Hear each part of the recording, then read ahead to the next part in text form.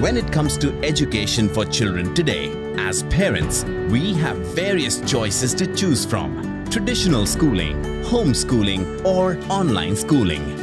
In India, while homeschooling is still at a nascent stage, it is being opted for by many parents. As the name suggests, homeschooling is a schooling environment where kids are educated at home instead of attending a traditional public or private school. In online schooling, we have virtual learning environments where all classes and assessments are conducted on the internet.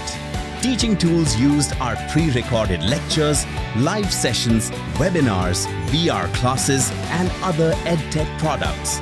First, let's understand how online schooling and homeschooling are different. First, curriculum. In homeschooling, parents buy or build the study curriculum.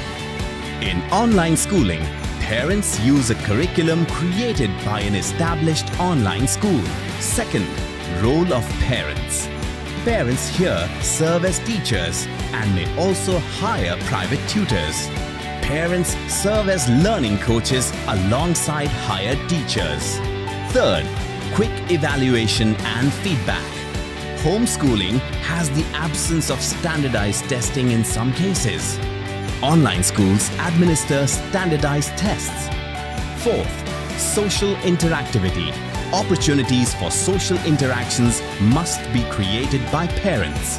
In online schooling, socialization opportunities are part of the curriculum.